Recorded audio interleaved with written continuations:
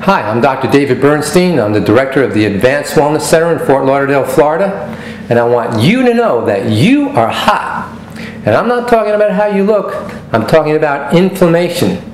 We all have some degree of inflammation, and in this video, I'm going to define what inflammation is, I'm going to explain what causes it, and I'm going to describe the link between inflammation and all the major diseases that plague our society.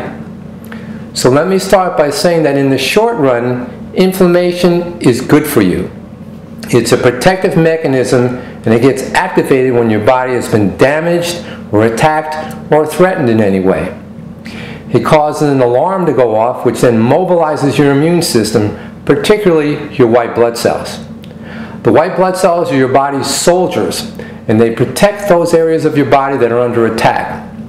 Once the root cause of your inflammation is under control, the immune system then calms down and the inflammation subsides.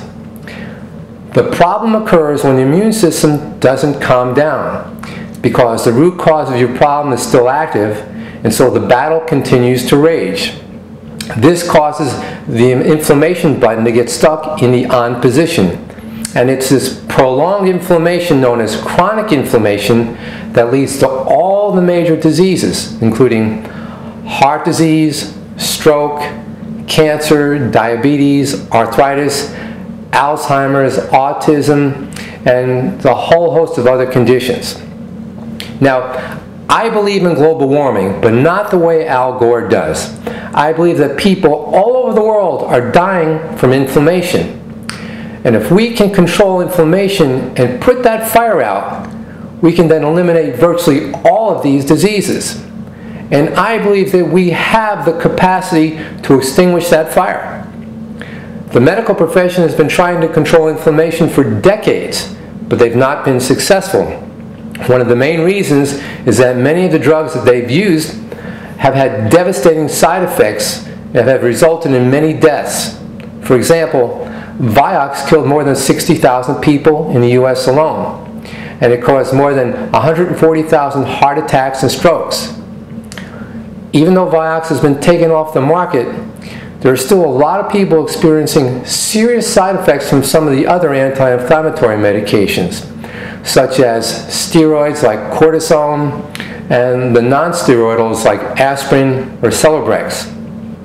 And that's why a great deal of the research that's being conducted today for inflammation is being directed toward natural products because there are virtually no side effects and they can be extremely effective in reducing inflammation.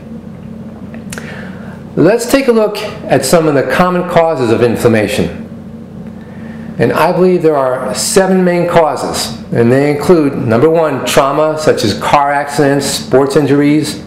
Number 2, infections like the flu virus or bacterial infections.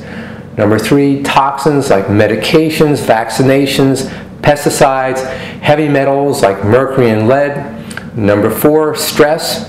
When you're under a great deal of stress for long periods of time, it causes your adrenal glands to secrete high levels of cortisol, which results in inflammation. Number 5 is genetics. Genetics can play a significant role in determining how easy it is to turn your inflammation switch on and off. Some people are genetically predisposed to being inflamed, so they have to be extra careful in how they maintain their body. Remember that the game of life is like playing poker. It's not so much the cards that you're dealt, rather it's how you play the hand that counts. Number 6 is aging. How we age is highly dependent upon inflammation. Study shows that senior citizens who are frail have the highest amount of inflammation in their bodies, whether it's in their joints, their circulatory system, their brain, doesn't matter. Aging and inflammation have a looping effect. As the body gets older, it begins to decline and break down. And as it breaks down, it produces more inflammatory molecules that feed the fire. And as the fire continues to spread, more of the body breaks down. So round and round we go. The bottom line is we need to put out the fire. And number 7 is diet. Diet is one of the primary sources of inflammation, and it's the one that's easiest to control. The standard American diet is loaded with foods that cause inflammation, such as sugar, wheat, dairy, and beef. And on my next video, I'm going to provide a lot more detail about proper foods to eat and nutritional supplements and lifestyle changes necessary for reducing the inflammation. Let's take a look on the cellular level, how inflammation spreads throughout the body and causes all the major degenerative diseases that plague our society. Let's begin with America's favorite pastime, which is eating. So as we eat our food, we chew it up real well, or we should be chewing it up really well. Unfortunately, most people don't. I think they have teeth in their stomach. So it's really important to chew your food well so it gets absorbed more effectively. So the food then passes through your esophagus, gets into your stomach, then it passes through into your small intestine, and then from the small intestine it passes down into the large intestine. So let's go back up to the small intestine. The small intestine is the area of the body where all the good stuff that the body wants gets absorbed into your system. The large intestine is where all the waste products go, such as undigested fiber and things like that the body does not want to absorb will pass down and it gets passed out of your body as you move your bowels. But the small intestine is the key area we want to focus on because that's where all the good stuff gets absorbed into your body. So in the lining of the small intestine, we have cells. It forms what we call a tight junction barrier. They should fit together nice and tightly. And as you eat certain foods, that can cause these cells to open up. One in particular is gluten. Gluten is found in wheat, rye, oats, barley, spelt, and kamut. And let's say you're eating a piece of bread made of wheat. So as the wheat passes through your small intestine, it causes your body to secrete a molecule called zonulin. Zonulin acts as the gatekeeper. It causes the cells that line your small intestine to open. And as they open, toxins can pass through, get into your bloodstream, pass it directly into your liver, and then get spread throughout your body. Now, in the lining of your small intestine, there's a substance called NF-kappa B. NF-kappa B, think of it as being a guy with a flamethrower. And as these toxins pass through the lining, NF-kappa B is shooting flames at these toxins going through.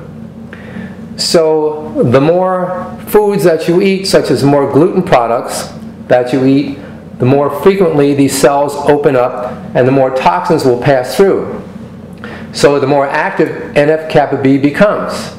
And as NF-kappa becomes more active, it becomes overzealous. It becomes like a trigger-happy sniper. It's not only shooting away at the bad guys, it's also starting to shoot flames at your own cells. And that's how autoimmune diseases. When I say autoimmune, I'm talking about conditions like Graves' disease, Hashimoto's, rheumatoid arthritis, and a whole bunch of others. And this inflammation then leads to all the major diseases like cancer, heart disease, and diabetes, and all the others I mentioned before.